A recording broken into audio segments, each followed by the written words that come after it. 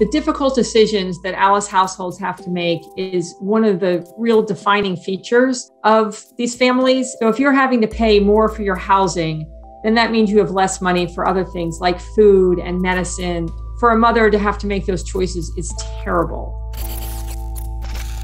We see some really tough decisions around health that if you skip care, then you have worse outcomes in the long run.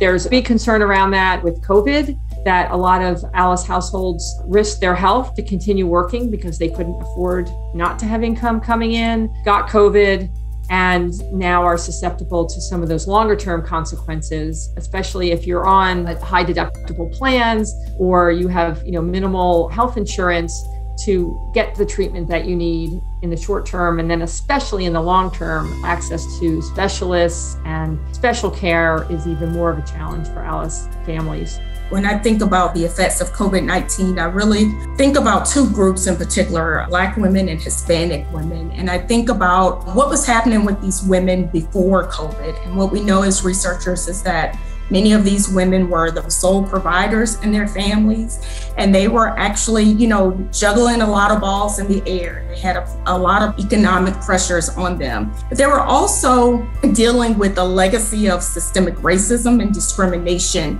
that surfaced in a lot of different ways. A lot of families did not have wealth and savings to last them. So COVID just added more pressure, making them more vulnerable than they already were.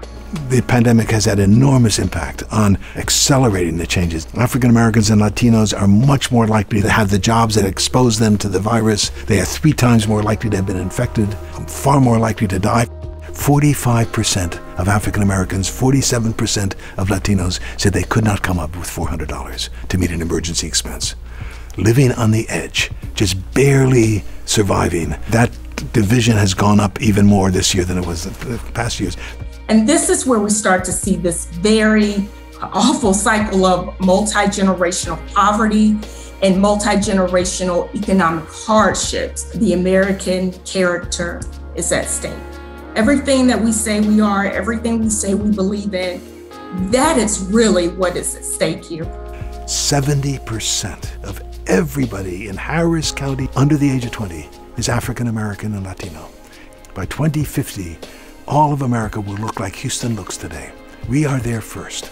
How we in Houston navigate this transition to build a truly successful, inclusive society will have enormous implications. This is where the American future is being worked out.